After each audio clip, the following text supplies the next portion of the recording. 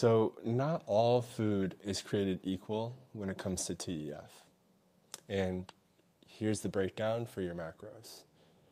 Protein is the undisputed heavyweight champ of the world. You probably hear this all over the internet.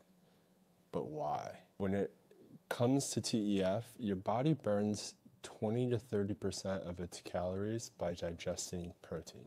So if you eat 100 calories of chicken, it only gives you about 80 to 70 calories of usable ones. Carbs is sort of middle of the pack. Your body uses 5 to 10% of those calories for digestion, and fats are kind of the chill ones, and that only uses about 0 to 3%.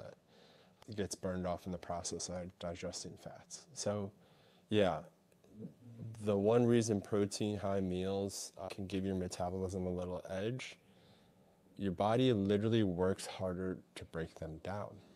Carbs and fats are our main fuel sources, and our body is a lot more efficient at using those.